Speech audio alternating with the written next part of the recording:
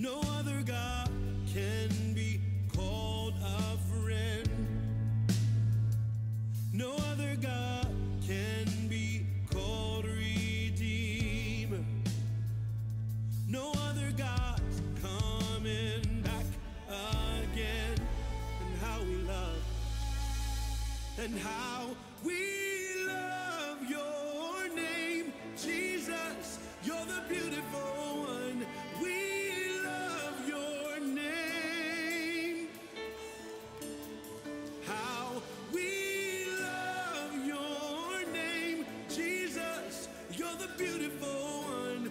We love your name.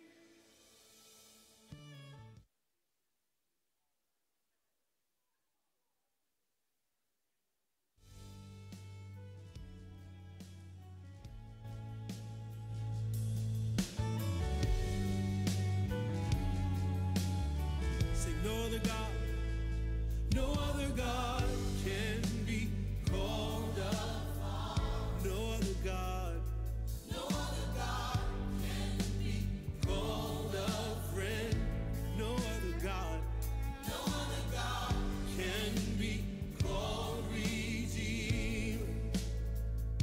No other God's coming back again. And how we love. Hello, good evening, Gate City. Just want to welcome you guys to our Wednesday services. We're so glad that you're here. Let's just stand as we go into a time of worship. If you're new here, we're so glad you're here. We'll have more direction for you after worship. So let's just lift our hands Let's just focus on the Lord. Let's behold him together. Father, we thank you for this time we have to come and worship you and learn from your word. Father, we focus our gaze on you. We let go of everything that has happened today.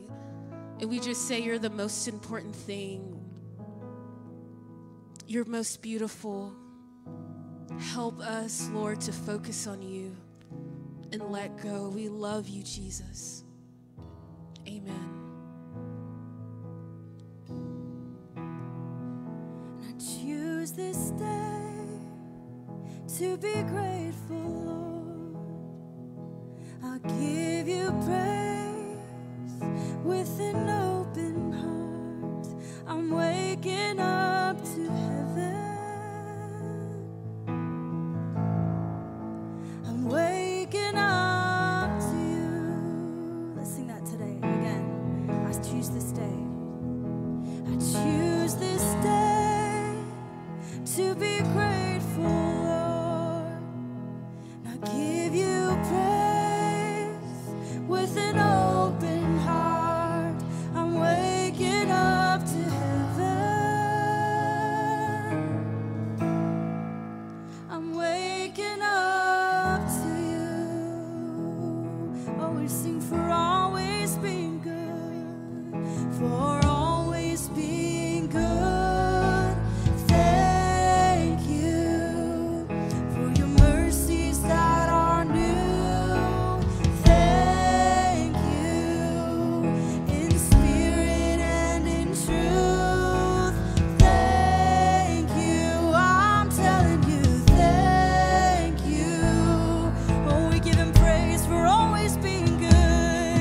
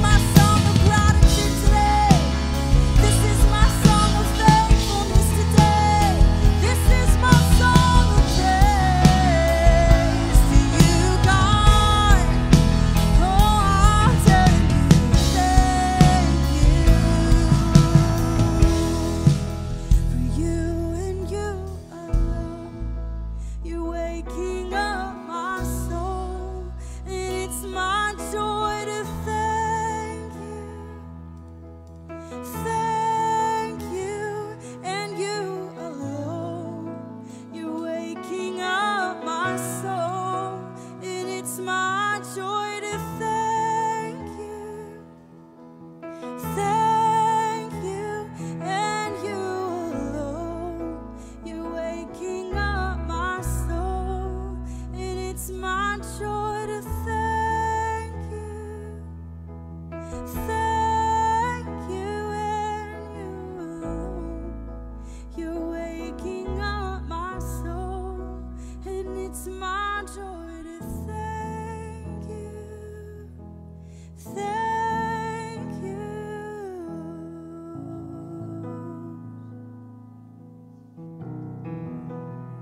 Oh Lord, tonight we're telling you thank you. Oh, we're coming into the sanctuary tonight with thanksgiving and offering of praise and gratitude. You did not have to choose us, but you did. Oh, your word says we love you because you first loved us. Oh, we love you because you first loved us. Oh, you did not have to choose us, but you did. Thank you.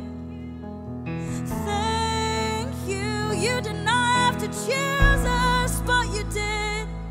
Oh, yes, you did. And I'm saying thank you.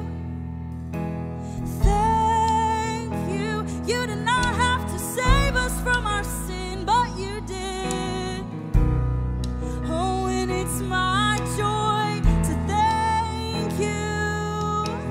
Thank you. You did not have to provide for us, but you do. Yes, you do.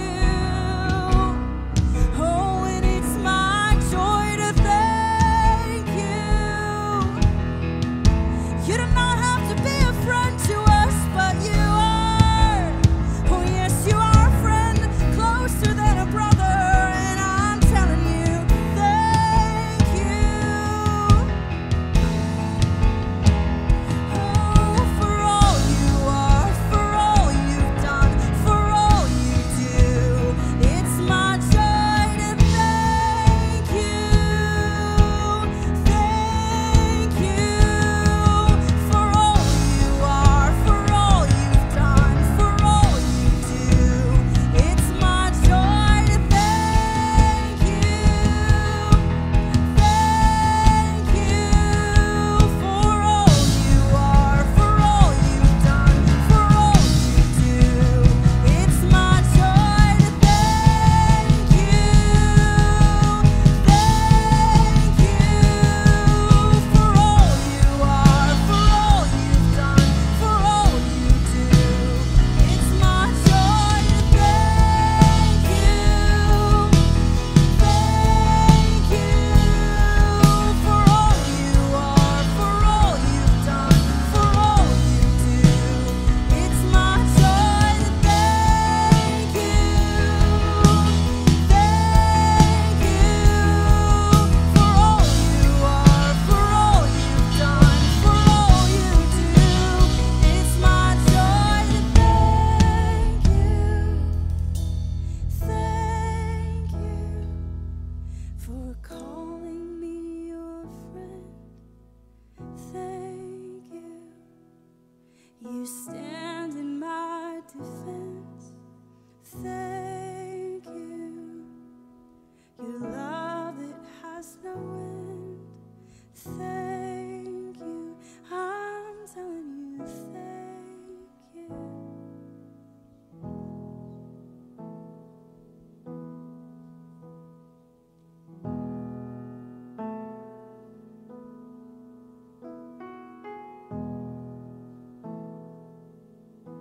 Oh, I'm telling you, thank you, Lord. And in Christ alone, my hope is found. He is my light, my strength, my song, this cornerstone, this solid ground, firm through the fiercest drought and storm. What heights of love, what depths of peace, when fears are still, when striving cease. My comforter, my all in all,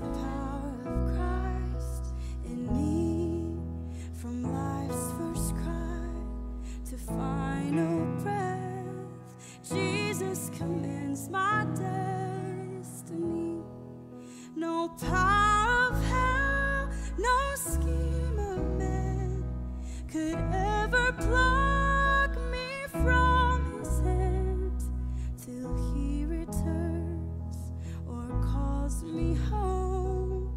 Here in the power of Christ I stand.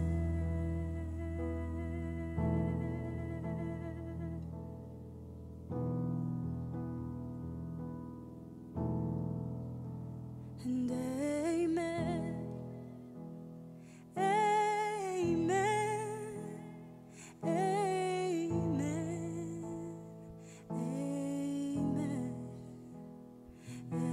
amen, amen,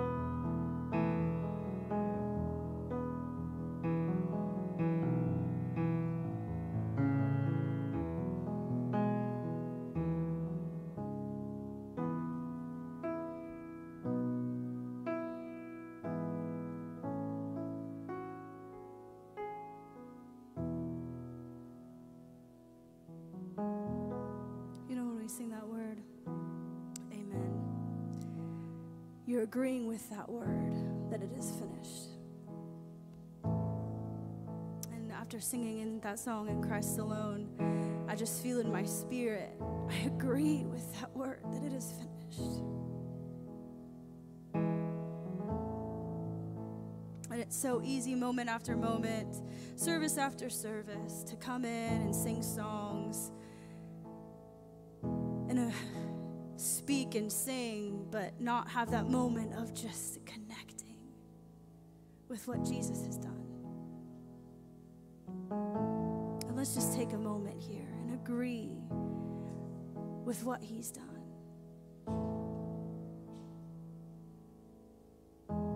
It's not a myth, it's not just a story, it's not a fairy tale. It's truth, it's life.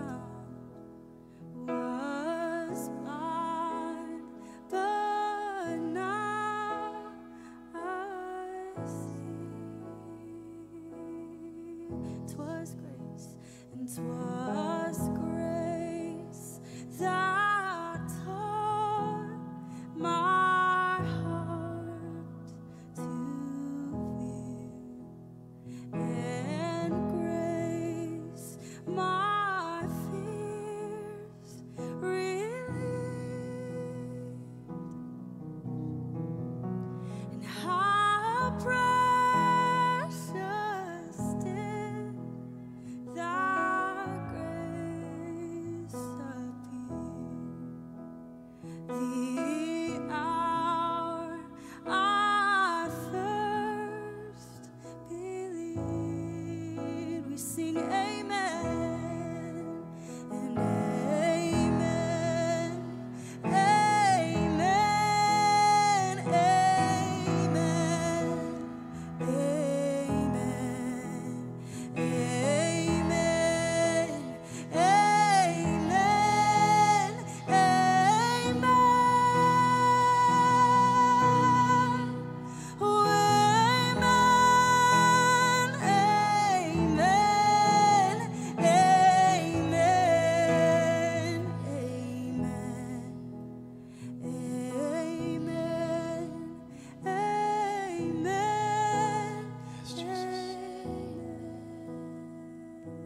So the last verse of that song, when we've been there 10,000 years, when we've been there 10,000 years, as we get ready to sing that, just let's put our hope there and not here, right? Let's put our hope there and not here. We are citizens of another government. We are citizens of another country. This is not really our home. Now, it will be our home in the millennium when Jesus transforms it all back and makes it ready for the arrival of the Father in the New Jerusalem. But right now, this reality is not our home. Our hope is not so much in a place as it is in a person. Our hope is in the person of Jesus and who he is, and that he is good, and that we get to be with him forever and ever and ever. Man, when we sing that, just think about that. When we've been there 10,000 years, bright shining as the sun, we no less days to sing God's praise. That's what we're going to get to do forever and ever and ever and ever in the full presence of God. So, Lord, as we just get ready to sing that, you're right. You're right, Joy. It's more than a fantasy. It's more than some utopic visage. This is real. It's our future. It's more real than what we feel around us right now. As heaven and earth will pass away one day, Lord, and the reality of that which is real will come crashing in on that which is temporal. And all this will fade in the surpassing glory and greatness of God. And we will sing and we will worship and we will be with you, Jesus, forever and ever and ever. And our hearts long for that. Our hearts long for you to fix that which is broken. Our heart longs for you to restore that which is distant. Our heart longs for you to reconcile that which is fragmented. Lord, we know, Jesus, this is your plan. This is your purpose. And you are going to fix everything. And in the meantime, Lord, you've given us your Holy Spirit as a down payment guaranteeing that which is to come. That enables our hearts to worship you and to draw close, and that you draw close to us even in this reality we're in right now, Lord. So we worship you. We sing that in faith. We sing that in confidence. We sing it in courage. And we sing it, Lord, out of a place of hope and faith, the evidence of things not seen, the very substance of that which we hope for, we can even experience right now in Jesus. We've been there 10,000 years.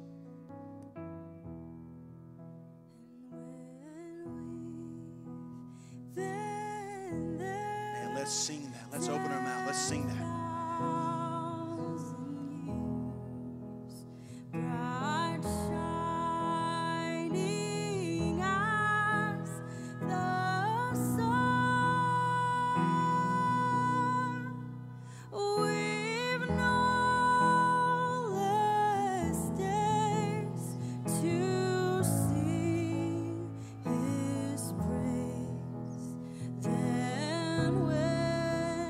When we first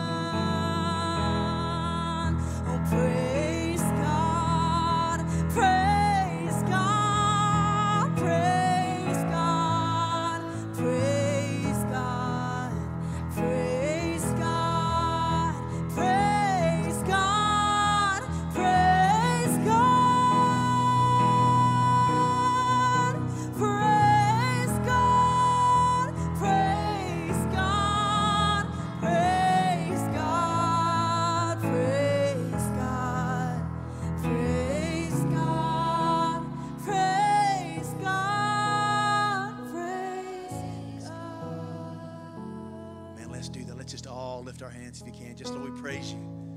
We praise you. Great is the Lord and greatly to be praised. Great is your name and greatly to be praised. We enter your gates with thanksgiving, Lord. Grateful.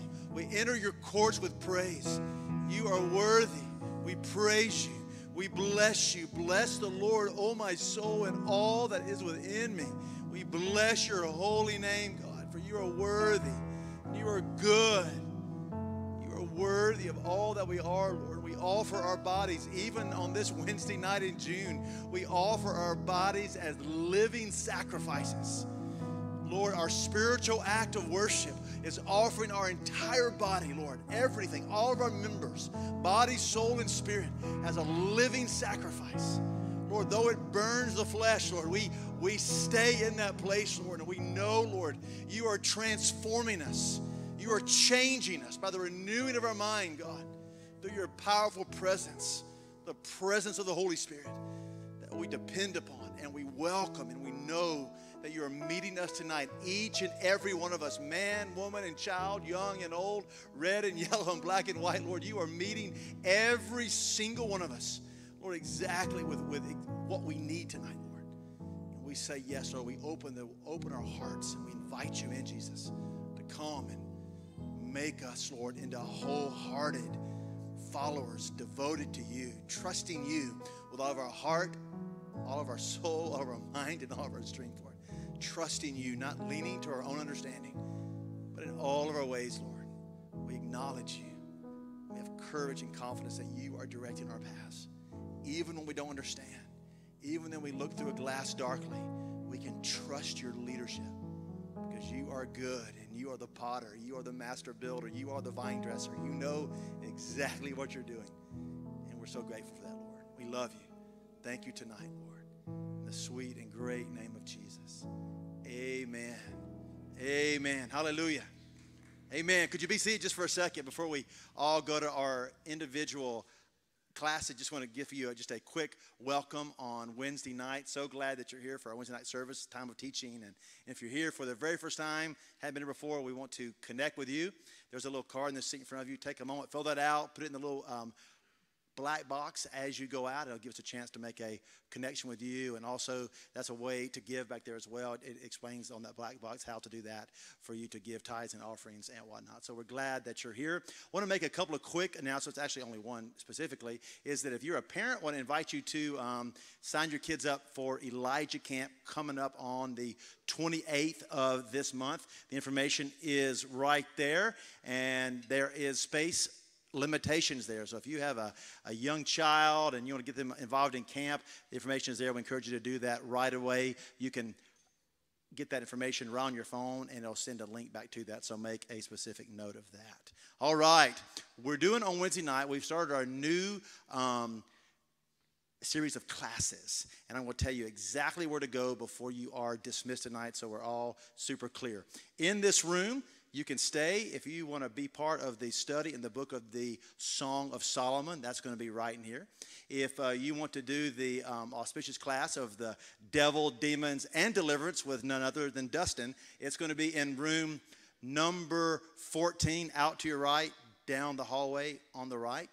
And if you are in the Abiding with the Maker class, that is downstairs in the greenhouse. You turn right, go all the way to the end, turn right, go down the stairs, go in and go all the way into the hallway. That's where the classes will be. If you are a middle school student and you're here tonight, you're welcome to go out and upstairs to the middle school room. Does everybody know where they're going? Everybody clear? Anybody not clear? Raise your hand. All right, good. Now we can all stand, and we'll take about a few minute transition to our particular locations, and we'll resume in about 3 or 4 minutes right in this room.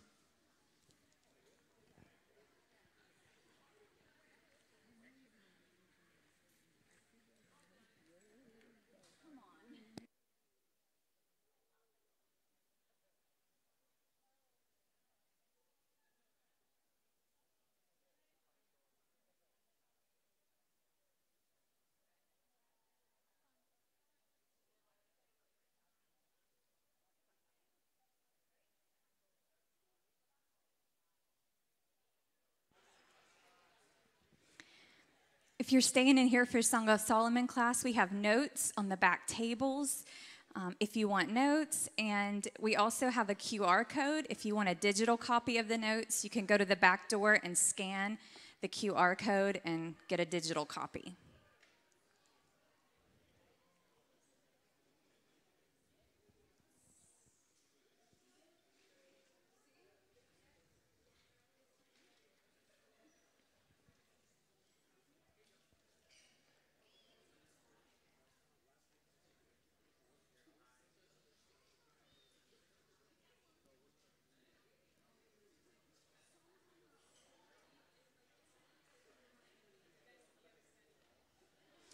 Okay, we're going to go ahead and get started just to maximize on our time. As Billy mentioned last week, he is traveling in the Middle East this week, visiting our mission base and our team over there. So if you think of him this week, pray for him. And I'm going to be filling in for him tonight. My name is Jamie Burns Pridgen. I've been a part of the staff here since 2004.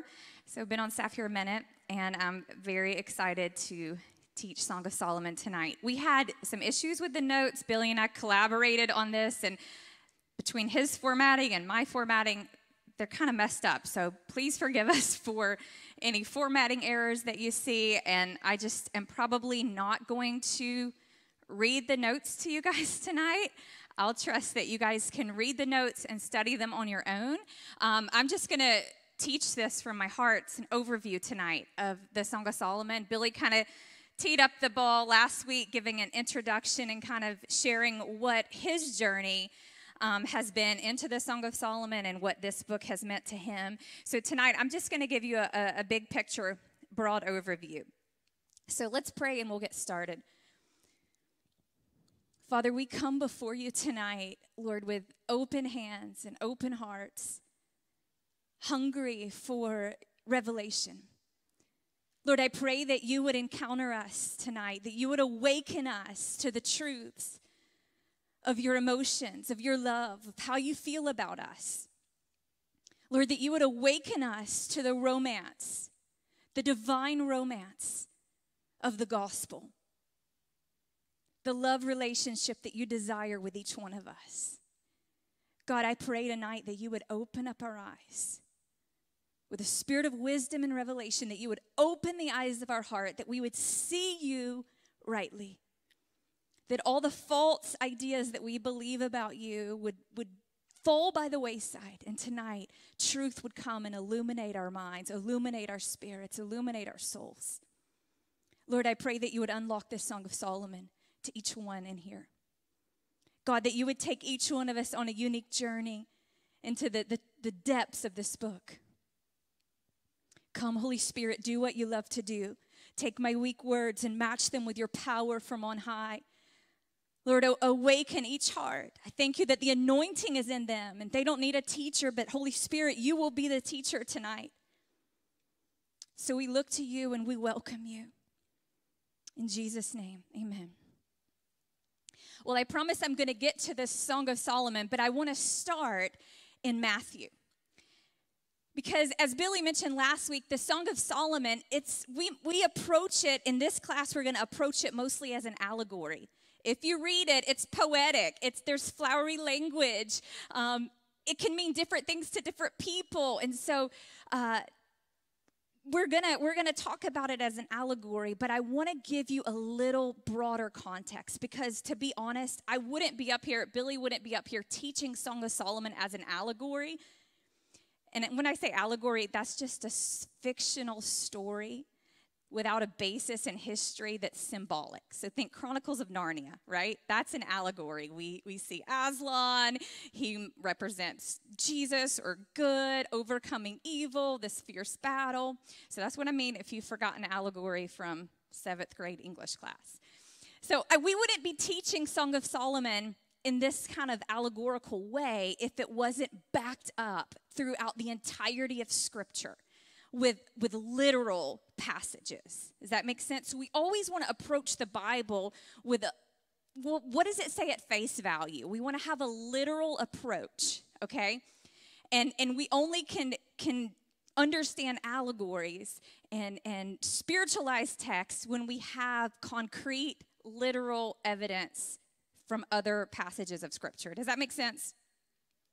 Okay, so that's why I want to start tonight just in Matthew 22. Because Jesus, at the end of his ministry, he says what I like to think of as the thesis of the kingdom. The most important statement, one of the most important statements about the kingdom. And Jesus says this in Matthew 22:2. He says, the kingdom of heaven is like a good king who's arranging a marriage for his son. Matthew 22:2. If you don't know this verse, you've got to memorize it. You've got to spend some time with it.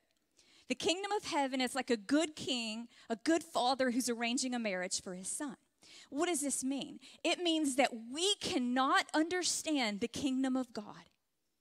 We cannot understand Christianity if we don't understand that the eternal mission of the Father is to arrange or prepare a marriage for his son. God the Father is the ultimate wedding planner. I love looking at like pictures or videos of these elaborate $1 million weddings. You know, like just the most wealthy individuals in the world, the most wealthy fathers in the world throwing a wedding for their daughters, and how elaborate and how well planned, and it just leaves you stunned. And then I think, that's going to look cheap and tacky compared to the wedding the father is throwing for his son, the marriage supper of the Lamb. God is preparing a wedding, and he's making ready a bride. Now, every bride's beautiful on her wedding day, and that's my confidence when I look at the church, when I look at us, is that God is not finished. He is zealously committed to having a perfect bride who's ready, without shame, without blame, without spot, without blemish, and without wrinkle. The Holy Spirit is committed to making us a worthy partner for Jesus. And Jesus himself, in John 17:24, we see it. He has this desire. He prays to his Father, and he says, Father, I desire. It's like, Jesus, what do you want? God, give him whatever he wants. And he says, Father, I desire those that you've given me to be with me where I am. I want my bride that you've promised me. So when Jesus says that you won't understand the kingdom in its fullness unless you understand it in this context of a wedding, that natural history, it began where? Not a trick question. In Eden. Natural history begins in a garden, the Garden of Eden, with a marriage, right? Adam and Eve. It begins with a wedding. Guess how natural history is going to culminate? In the New Jerusalem, an Eden-like city, with a wedding called the marriage supper of the Lamb. Revelation 19:7, behold, the bride has made herself ready. Let us be glad and rejoice and give him glory, for the marriage of the Lamb is come. When you understand this is a story from Genesis to Revelation, that Christianity was always meant to be a love affair of the heart. It was always meant to be a love relationship with God and his people. Mount Sinai in Exodus, we think of that as, oh, God gave the 10 Commandments to Israel. No, that was a betrothal. That's when God betrothed himself to the nation of Israel to be a husband to them. That's where it starts, and we see it all the way through the book of Revelation. God is a bridegroom, jealously, zealously pursuing his people. Our lives make sense in the context of the romance, because this is written on our hearts.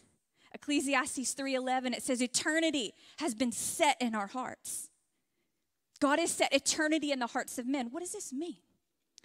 This means that this story is written on our hearts, this romance. I tell you how I know. Hollywood has made untold billions off of this story. Over and over and over again, we'll pay the money, the $10, $20, whatever it is, to go to the movies to see the same storyline played out 100 different ways. Because we love this story. Every fairy tale, we know every fairy tale must have a hero, must have a king. And he must be handsome, and he must be kind, and he must be benevolent, and he must be strong, and he must have a beauty that he's in love with. And we're all okay if the girl is, we're okay if she's a queen, as long as she's beautiful and kind and cares about the poor. But there's something that happens in us when the king falls in love with the poor girl who has nothing to offer him but her love.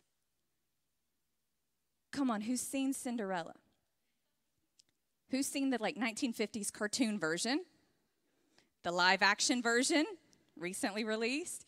Who's seen Ever After? Made in Manhattan? A Cinderella Story?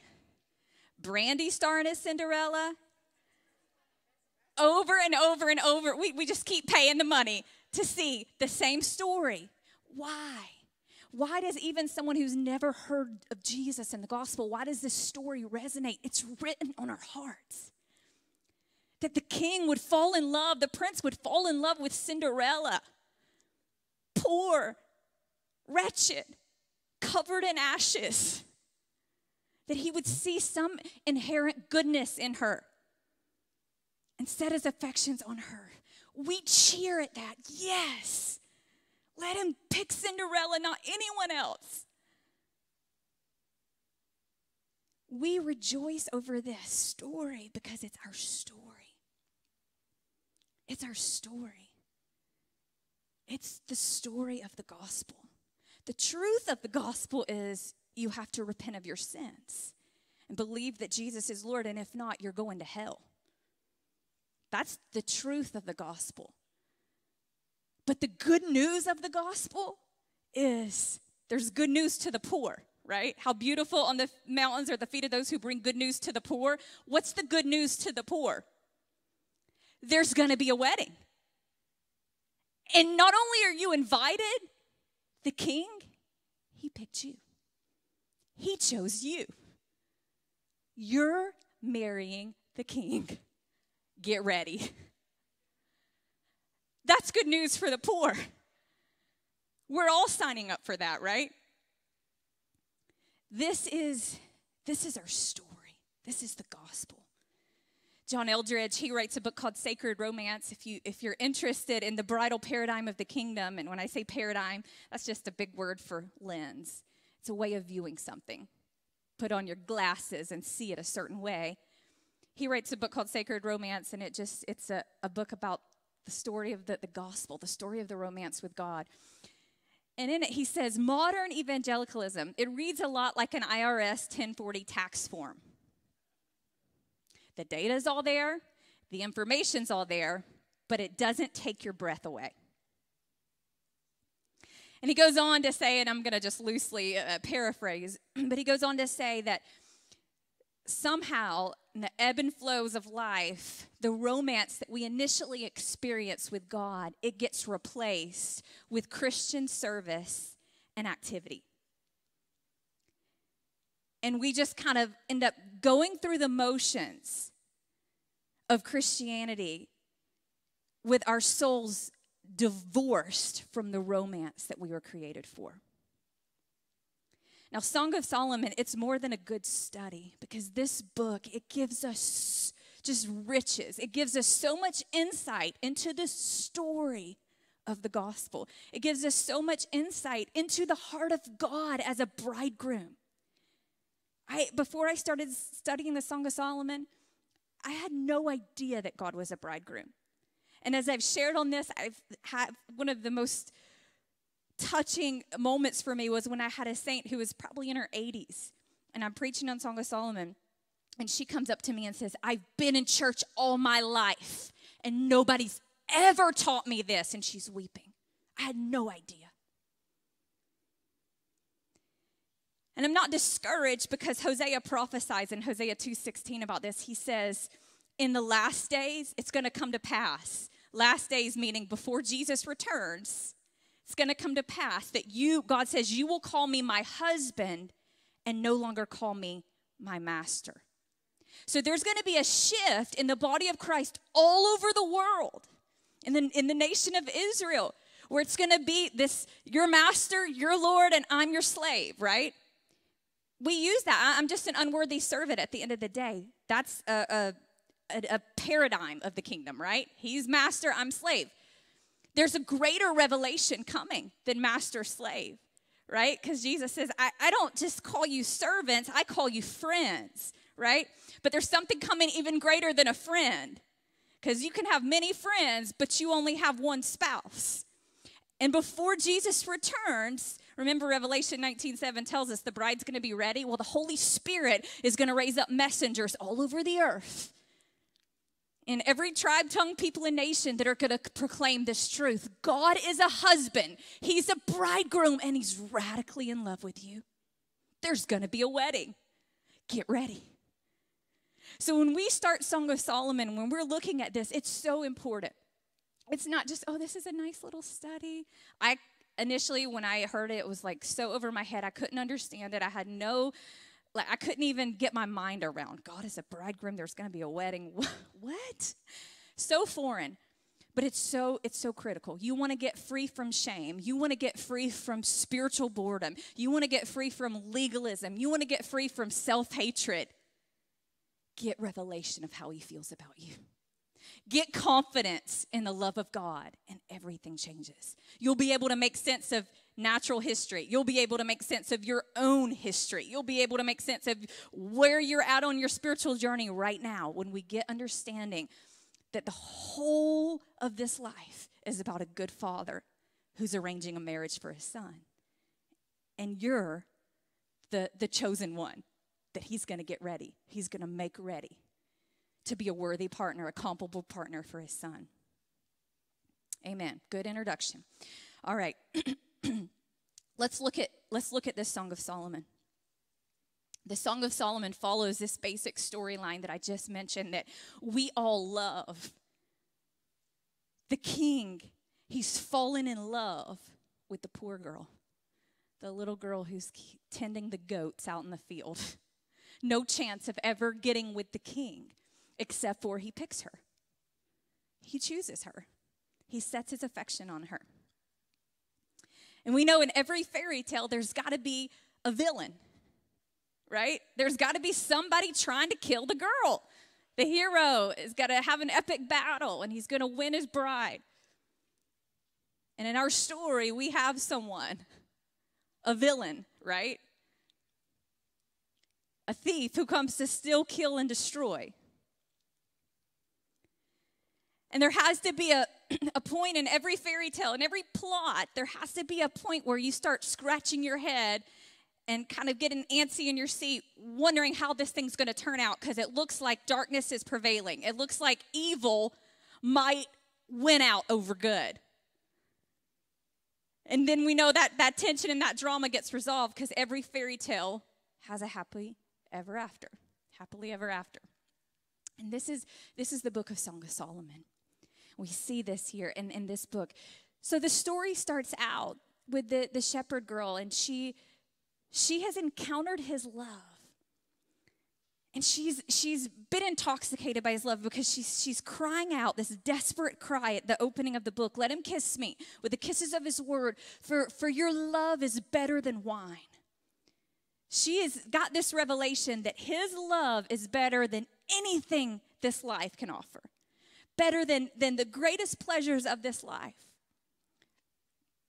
And she's at this point in her journey, and in chapter 1, and Billy talked a little bit about this last week, but she's burnt out. She's been taking care of everybody else's vineyard, and her own heart, her own vineyard, she's neglected.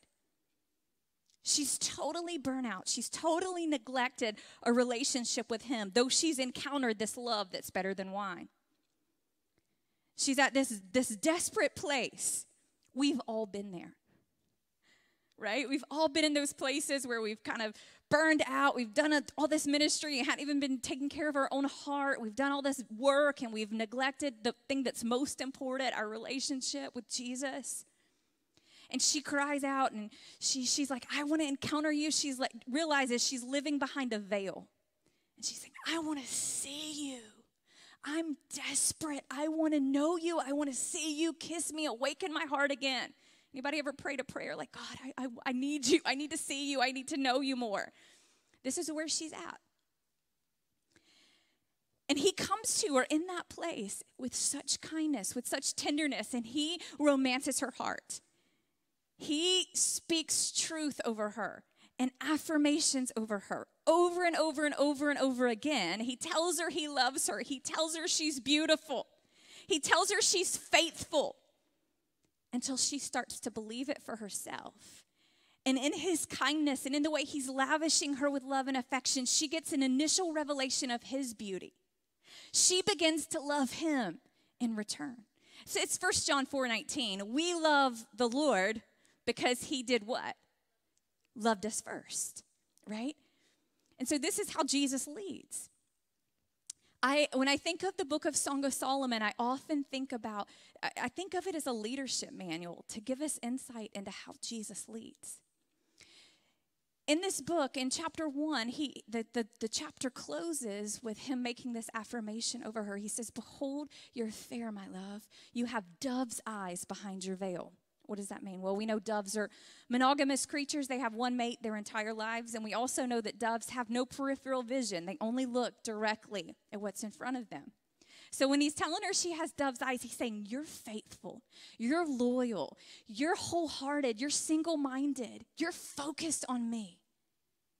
You're beautiful. This is a beautiful attribute that you have. Well, he knows that she's going to disobey him in one more chapter. And yet he still speaks that she's faithful and that she's loyal. He is like no other. He's a leader like no other. And in chapter 2, he comes to her, just like Billy said, he comes to her in a way that she wasn't expecting. She was used to being romanced by him in the bridal chambers. She was used to eating the cakes of raisins and the apples and just hearing the sweet affirmations from his heart to hers, him telling her how beautiful she is, how awesome she is. And he comes to her and he invites her to go with him on the mountains to wage war. And she's like, no. I don't like war, and I'm afraid of heights. I don't do mountains. I don't do leopards, none of that stuff. That's not me. I'll stay here in the bridal chamber. I like it here. I like my roses, my candles, my pillows. This is nice. That's not for me. And she says no, and she tells him to go away. She wasn't necessarily being rebellious. She's immature, and she compromises out of her own fears, out of her own insecurities, out of her own lack. And he turns and he walks away. But this is what's so stunning, because if it was me, I probably would say something like, what do you mean? I've been spending all this time with you. I've been telling you how beautiful you are, how much I love you. Don't you trust me? You don't trust me. That's what it is. You don't trust me. Well, what has all this been for? We would probably, use guilt, manipulation, we would shame to kind of get her to do what we want her to do. Jesus never manipulates in his leadership. He never forces us to do anything. Everything in the kingdom is we get to voluntarily choose, and it's a way that we display our love. Obedience is nothing more than putting our love on display. So he turns not out of rejection. He gives her what she's desirous. She wants to stay there. She doesn't want to go with him. So he leaves. And he's so confident in the power of the romance. He's so confident in his love. He knows she's not going to like it without him. And she goes back to the bridal chamber, and she realizes she's not in love with the bridal chamber. She's in love with him. She wants his presence. It's better to be terrified on the mountains with him than to be alone in the familiar, comfortable place without him. And so what does she do? Chapter 3. She goes looking for him. She's in a season of discipline. And we think of discipline as the Lord smacking us around, the Lord giving you flat tires in the morning because you didn't do so. We think of all these terrible things, and that's how he must discipline us. And yet, his discipline is causing an ache in her heart. His discipline is stepping back just a little bit so she starts to miss him and come after him and choose obedience over disobedience, over compromise. And so she begins to look for him. And when she finds him, she says, I held him and I did not let him go. She had learned her lesson, I'm never going to do that again. Anybody ever been in those seasons with the Lord? You come through something, you think, I'm never going to do that again. I'm never going to do that again. I'm never going to say no in that way again. I've learned my lesson. And so in chapter 3, she finds him, and then she gets a revelation of what it cost him to love her. She gets a revelation of the cross, of the price he paid to be with her.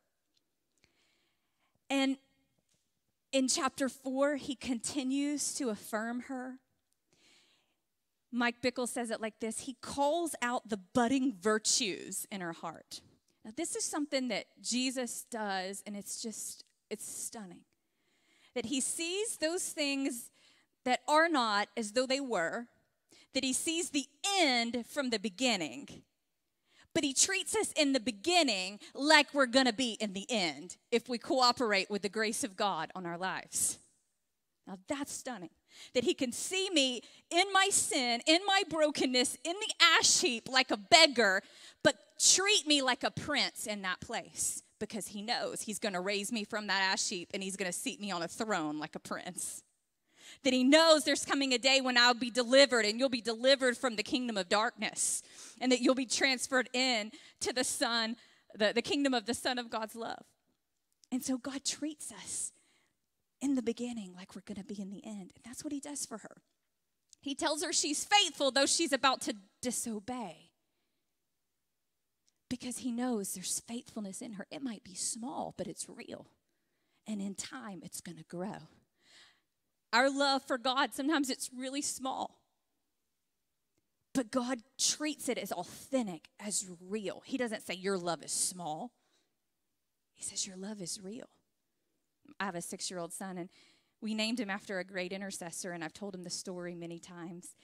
And he told me the other day, he said, I'm a man of prayer, just like Father Nash, who we named him after this great intercessor. He's 6. I could have said, well, actually, you're not really like Father Nash. I mean, he prayed and opened the heavens, and he got revival in cities, and there was massive transformation, and he travailed for 3 days, fasting, no food, no water. That was a man of prayer. But I would never say that to my son, right? Because at 6, he has this desire to be a man of prayer, and he does pray for a 6-year-old. You know what I said to him? Yes, you're a man of prayer. You sure are a man of prayer, just like Father Nash. You're a great man of prayer. And he stuck his little chest out, and he held his little head high, and he smiled, and he kind of walked off. And you know what? In the grace of God, he'll become a great man of prayer. We just call forth. That's how the Lord trains us. That's how he leads us. And he can look at all of us. Like I looked at my 6-year-old son. He doesn't look at you and say, well, you could be better. There's people that know more of the Bible than you do, and they're younger than you. We have all these voices in our head. Every time I teach a class, I ask this question: have you ever felt like you should be further along in your Christian journey than you are right now? Like you should be further down the road? Every time, hands, most, like the majority of the room raises their hands. We hear these same lies from the enemy. And we think it's the voice of God. You should be more. You should be praying more. You should be fasting. Look at that other person. Look at you. And God doesn't treat us like that. He says, you're a great intercessor. You're a great faster. Lord, I haven't really fasted much past breakfast. You're doing so good. You made it 3 hours today. Good job. He's so encouraging. He's so affirming. Do you know in this book, there's 0 criticisms, even when she's in disobedience? He doesn't criticize her. He doesn't shame her. He doesn't speak harshly with her. And in these 8 chapters, you know how many times he affirms her? 84 times in 8 chapters. 84 times. King David, he understood this, guys. He said in Psalm 18, he said, God, your gentleness has made me great. Your gentleness. Jesus is the most affirming, gentle, tender, kind leader, husband, father. I don't know anyone like him. We all aspire to be like him. Everyone falls short. He can look at David and say, there's a man after my heart. God, am I reading this story right? The murderer, the adulterer, the liar, he acted like an insane person and got an entire priesthood killed. We talking about the same guy? He's a man after your heart.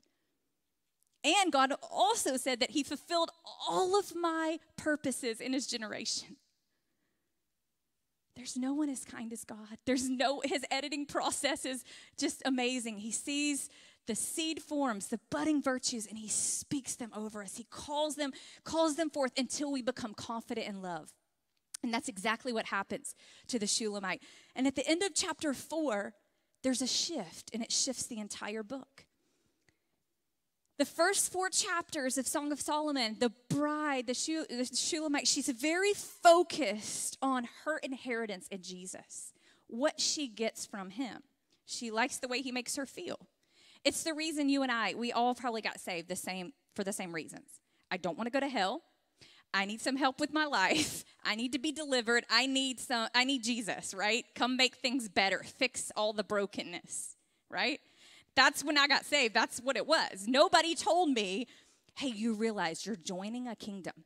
And Jesus, he's not just a savior. He's actually a Lord. He's a boss. And he's going to want your entire life, everything. And he's very jealous. He doesn't want to share you with anything or anyone. He actually wants to conform you 100% to look just like his son. So he will be crucifying your flesh. He's going to give you actually the Holy Spirit. He's going to put him inside of you.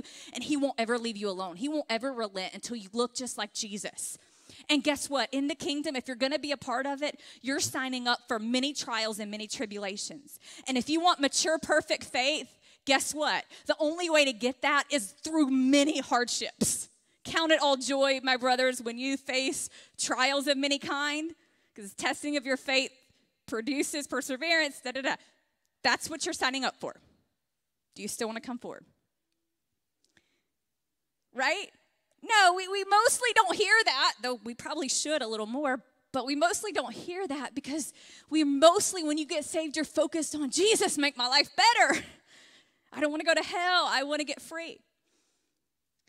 That's what her focus was initially. It was all about what she gets out of this. Make me feel good. Make me happy. And somewhere, when she realizes how much he loves her after he's affirmed her with love over and over and over again, and she gets a real revelation in chapter 3 of what it cost him to love her, to have her, something shifts on the inside of her. And she begins to realize it's not about me, it's really about him. She used to say, my beloved is mine, and I am his. My beloved is mine. And by the second half of the book, she begins to say, I am his. I am my beloved's, and his desire is for me. She kind of removes herself out of the equation altogether. She realizes he has an inheritance in me. He wants something from me. When we recognize that, everything shifts. He wants me to be a bride who's worthy of him. The Father is working everything in my life to make me a worthy partner for Jesus. And she gets that understanding of him. And she's so confident in his love. She prays this prayer at the end of chapter 4. And she says, awake, O north winds, which speak of the cold, bitter winds. And she says, come, O south winds, which speak of the warm, refreshing winds. Blow upon my garden, let its spices flow out. Let my beloved come to his garden and eat of his pleasant fruits. So she's praying and she's saying, I don't care what it takes. The testings, the trials, the hardships, bring them. The blessings, the refreshing, the renewal, bring it. Whatever mixture I need, Jesus, my life is not my own. I am bought with a price. I'm yours. And I just want you to be pleased with me. I want you to find a home here. I want to be a resting place for you. I want my life to bring you glory at the end of the day. That's it. I've heard people say, oh, don't pray for humility. Don't pray that because I'm like, you have no idea what you're talking about. You have no idea who Jesus is. I'm praying for humility. I'm praying that I would be just like him, conform to his image, because that's our portion in this life. And I trust him. We can trust him. He's the perfect leader. He's the perfect leader. So she prays that prayer, and then here comes chapter 5. Saints of old have termed it the dark night of the soul. It's where she actually experiences the sufferings of the kingdom. She goes through this twofold test of suffering in chapter 5. The first test, he withdraws his presence. This time, not because of disobedience, but in response to her obedience. There are times when God steps back from you and you haven't done anything wrong and you're not in sin. Isaiah says, truly you're a God who hides yourself. There are times when God plays hide and seek with you. And he steps back just enough so that hunger begins to rise in your heart. And you get lovesick and you start saying, God, I need his presence. Jesus, I need more of you. And you start getting hungry, longing for him. And he invites you on a journey of hide and seek. Come find me. Come find me. And so that was the first part. He lifted his presence a little bit, and she couldn't feel him. She couldn't hear him. She couldn't see him, and she'd done nothing wrong. And the second part is she suffers mistreatment. Mistreatment is a gift from the Lord to us. Oh, that we would never waste it. She suffers mistreatment at the hands of those who were in authority over her. Her spiritual authority. And they persecute her. And they mistreat her. And in the process, they rip her veil off of her. Now remember in chapter 1, she was complaining because she was a veiled woman.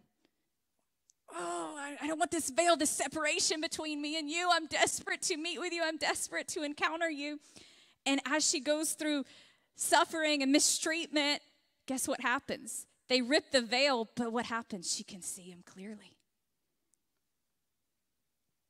And in verse 10 of chapter 5, it's one of the greatest expressions of praise and adoration and worship, I think, in the whole Bible. She's bloodied, beaten, and bruised. Her veil's all ripped off. And all those around are kind of like, what happened to you? Don't you love God?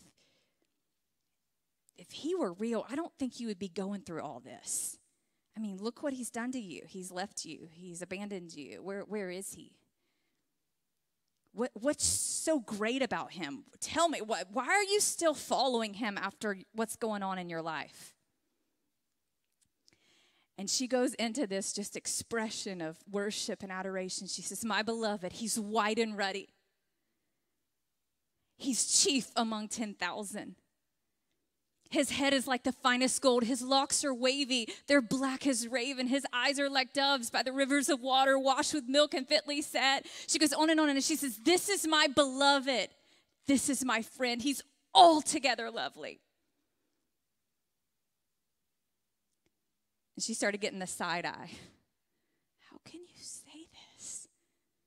What? Expression of praise. Have you ever seen somebody who's going through something tough and they're praising God through the midst of it? What is it? What kind of response does that produce in our hearts when we see that? We're like, wow, I want to know him like that. That's truly what got me into the house of prayer and the prayer movement. I was 20 years old. I had gone out. I knew Billy was starting the house of prayer in Atlanta.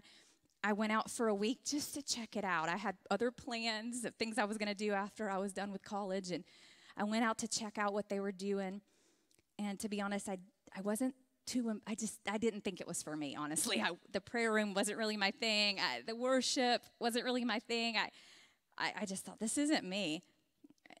And I was sitting in a teaching session. We kind of would spend some time in the prayer room, and then we would hear teachings from the different leaders out there at the House of Prayer in Kansas City. And a man came and taught our class, and his wife had died 2 weeks prior to the class that he taught.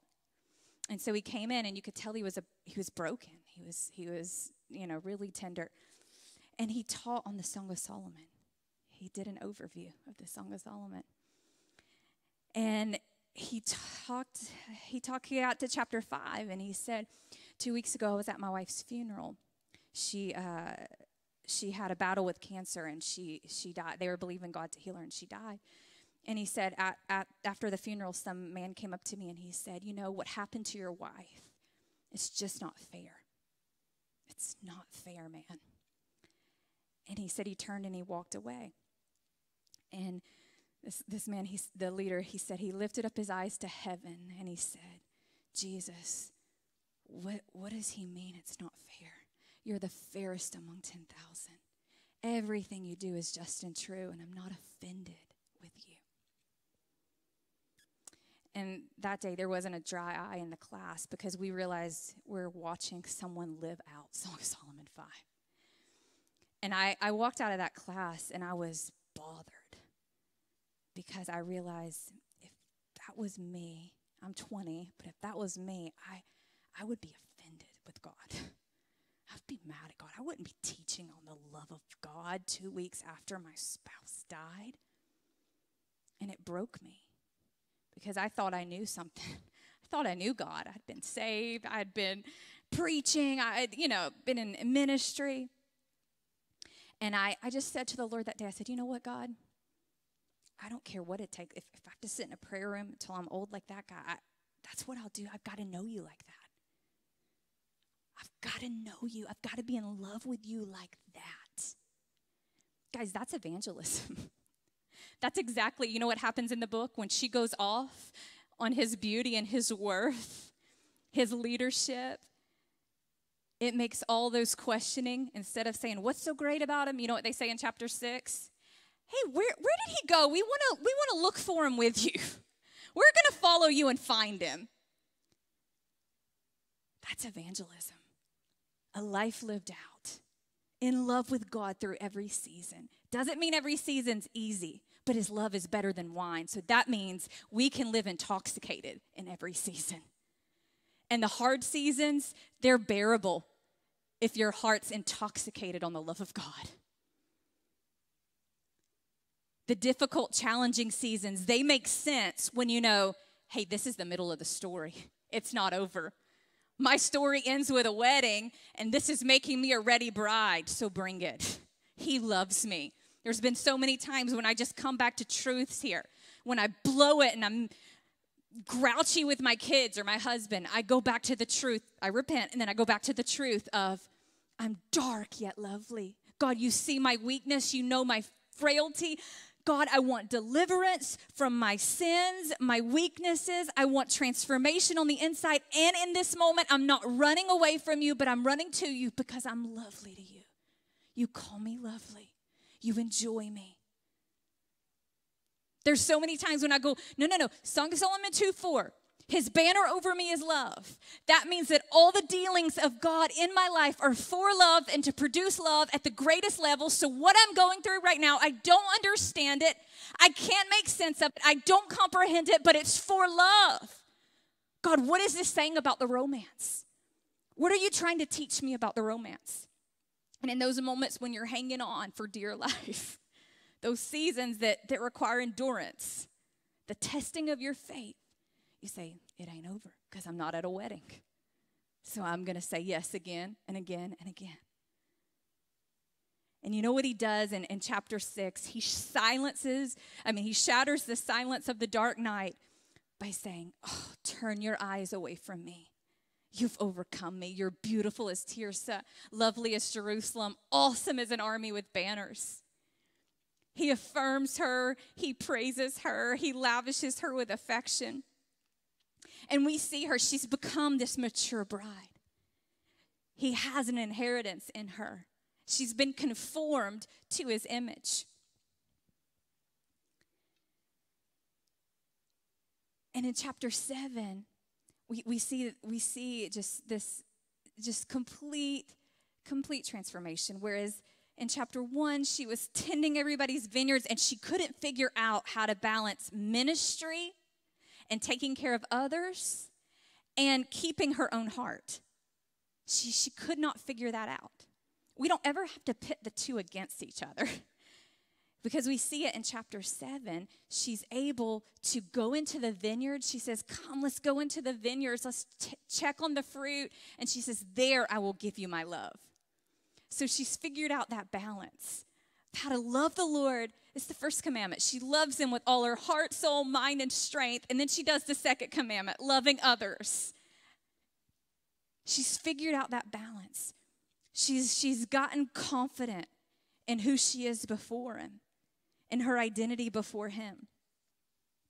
And then in chapter 8, we see her getting consumed with the love of God. Love that's strong as death, jealousy, unyielding as the grave. We see her, in the beginning, she's just asking for a kiss, right? Just the kiss of revelation on my heart to awaken my heart. But by the end, she's got the seal of God set on her heart, the seal of fire. She is consumed with his love. Her life is not her own anymore. She's totally his. And the book ends the same way the book of Revelation ends. The book of Revelation ends with the church in full identity as a bride, right? Revelation 22, the Spirit and the bride say, "Come, Lord Jesus." So we see at the book of Revelation ending with the church in her identity as a bride, in unity with the Holy Spirit, in the place of prayer, crying out for the return of Jesus. Come back, Jesus. We want you. We miss you. Return. And Song of Solomon ends the same way.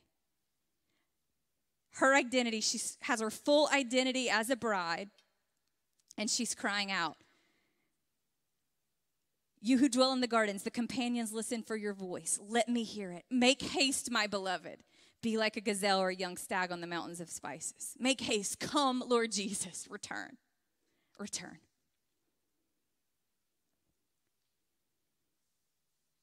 My challenge to us is, as we just start the study of this book, is my prayer is that God would awaken us just to the truth of his love for us, that our eyes would be open, that we wouldn't miss it. George MacDonald, he says this, he says, we who would be born again, we must wake up our souls unnumbered times every single day. It's this constant thing. It's not that you need to hear a new truth. We just need to be reminded of the same old truths. Jesus loves me. This I know, for the Bible tells me so. And we take those truths that we know in our head, and we focus on them. We pray them. We stay in them. We abide in that revelation of love until we know and believe it in our hearts. Until it changes who we are. It changes our identity before him. We live in that revelation of God. You're ravished over me. The king, Psalm 45 says, the king desires your beauty. Worship him, for he's your Lord. He's enthralled with your beauty, another translation says. Isaiah 54 says, your maker, he's your husband. And as a bridegroom rejoices over his bride, Isaiah 62 says, your God, he rejoices over you. Ever seen a groom on his wedding day? He's either bawling, crying, or grinning from ear to ear. Always my favorite part of the wedding, to see when he sees his bride walking down the aisle. He's undone. And that's just a little tiny picture. It's supposed to be a little reminder every wedding you go to that that's how God feels about you every single day. That you wake up, that you have your bridegroom God grinning over you, weeping over you, smiling over you. She tells him in Song of Solomon 1, your love is better than wine. And you know what he says back to her in Song of Solomon 4? Your love is better than wine to me. God, who needs nothing, lacks for nothing, desires something. That's you. That's your love. Our relationships with Jesus, they have to be about more than legal acquittal. A get out of hell free card. It's got to be more than that. Jesus died for more than just, all right, you walked an altar, you said a prayer, you're saved. No, go do what you want to do. Now, at that moment, when you walked the aisle and you prayed a prayer and you gave your life to Jesus, the games are just beginning. Your dead soul has come alive, and for the first time, you can enter into that which you were created for, the love affair of the Trinity that you've been desired to be a part of since before the foundations of the world. at salvation, the games are just beginning. And our relationship with Jesus, it's got to be about more than just, okay, I'm saved, everything's good. And it's got to be more than just obedience and ministry. I'm going through the motions, but my heart checked out way back. And I'm just going through the duty, but I'm not living fascinated. I don't experience my relationship with Jesus as a romance. It's kind of like a job description. When we're in that place, we're living for so much less than what we were created for and than what God longs for. We are destined for the romance, and we can live romanced with God in every season of the soul. And no matter where you are tonight, maybe you're like the maybe you're like the Shulamite in Song of Solomon 1. You're kind of burned out. You're tired. You've neglected your own heart for whatever reasons. And you're desperate. Some of you are desperate. You're praying those desperate prayers. God, I've got to meet with you. I've got to encounter you. Where do you feed your flock? Where do you make it rest at noon? And some of you are in that season of being romanced by God. You're just in the season of the raisins and apples, and it's great. And some of you are in those seasons of compromise. You're in the seasons where I said no to the Lord, and I'm under the discipline of the Lord, and it's making sense a little bit. Like, oh, maybe I'm in Song of Solomon 3. Some of you will, I feel like, through this class get healing. That happened to me. I got a lot of healing when I realized Song of Solomon 5. Oh, you don't waste a thing, God. Not that God planned evil to happen in my life. He doesn't author evil. He doesn't author abuse to happen to you, right? But he doesn't waste a thing. He doesn't waste it. All the mistreatment, all the difficult seasons, he doesn't waste it. That's how he raises up deliverers. Jesus was qualified through that which he suffered, and God's going to qualify a bride in like manner. And I was able to reinterpret some of the suffering in my life, some of the mistreatment, and say, oh, God, you weren't wasting a thing. You were rending that veil so I could see you more clearly. And when I spent some time in Song of Solomon 5, 10 through 16, and just getting understanding of the leadership of Jesus and the beauty of Jesus, his head like the finest gold, he's the perfect leader. Oh, I fell in love with him. And somehow in the midst of it all, through understanding who he was, I began to get confident that he loved me, that I was his favorite one, that if I do really good or if I do really bad, it doesn't matter. He loves me. I began to say at 25 years old, I'm successful. I love God. He loves me. That's it. That's all I need to know. My assignments will change. Seasons will look different. But at the end of the day, his banner over me is love. All of my life, it's about getting me ready for that wedding. There's a wedding coming. And he doesn't waste a thing. He doesn't waste a thing. So I want to encourage you, as you're going through this study, a few things in the Song of Solomon. Number one, I want to encourage you to read it in the Bible. Read through these 8 chapters of Song of Solomon. Write it up. Mark it up. Highlight it. Ask the Holy Spirit, what are you saying to me about this? He'll speak to you about it. But read through it. Get familiar with the language of it. And then take some of these truths and pray them. Get dark yet lovely, Song of Solomon 1:5. Get that one in your pocket. Get it so deep in your heart that you're praying it and you're singing it and you're meditating on it in your prayer time, so that when you, because that verse it feels really good when you're feeling pretty spiritual and pretty awesome. Like, I'm dark but lovely. I'm dark. Yeah, I know I'm dark, like sin nature, but I'm lovely to you, God, because I feel lovely right now. But in the moments when you feel dark, like you've just blown it and you know it, you've just had a flesh fit and you know it, that's the moment when you go to that verse, when you feel dark. I'm sinful. My heart is dark before you, but I'm lovely. And you don't run and put yourself on the bench, but you run to his arms. Get Song of Solomon 4. Oh, you've ravished his heart with one glance of your eye, with one link of your necklace. Hear Jesus saying in Song of Solomon 2, let me see your face. let me hear your voice, for your voice is sweet and your face is lovely. No one can replace you in God's heart. In every area of life, you're replaceable, but not in the kingdom. You're irreplaceable. There's no one like you. No one can bring your song. No one can pray your prayer. The billions of people on earth and that have lived throughout history, no one is like you. No one can minister to his heart the way that you can. He says, let me hear your voice. You want to have a prayer life? Hear God saying that. It'll make you want to pray. You want to hear my voice? So I'll talk. Understand his beauty as the bridegroom king. Understand that all of life is preparing you and maturing you to make you that ready bride till you're completely consumed by love. Take these verses, pull them out, pull the different verses out, take them into your prayer time, sing them, pray them, write about them, journal them, dance them, paint them, whatever you do, run them, like whatever, like keep them before you. Put them on note cards, whatever, write them on your hand.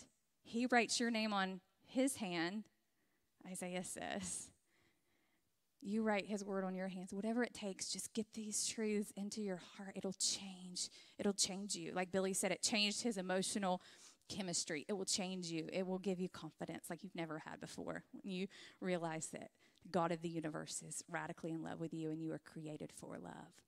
Amen. Let's stand and pray together.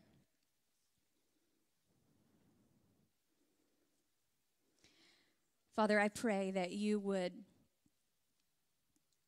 release revelation to us, to each one of us, that your kingdom, it's all about getting us ready to marry your son, that you are committed to this mission, and that this age is going to end with a glorious wedding. And everything in our life is for love and to produce love at the highest level, all of your dealings with us. God, I pray that you would give us revelation into this book, into this greatest love song, the story of all stories, the song of all songs, how you feel about us, Jesus. Lord, I pray that you would begin to change the way we think about your leadership and the way that you deal with us. God, I pray that through this class we would see your kindness that leads us to repentance. We would see your gentleness in the way that you deal with us. Lord, I pray that we would fall in love with you all over again. That our relationship with you, it would be a romance, not a job. It would be a love affair of the heart. It would be a wild adventure that takes our breath away. God, open our eyes to see it. Kiss us with the kisses of your word. Let us drink deeply of your love that's better than wine. In Jesus' name, amen. You may be dismissed to go pick up your kids. If you need notes from last week or have any questions about the notes, Alicia is down in the front right here, and she can help you, and happy to answer any questions you have. God bless you.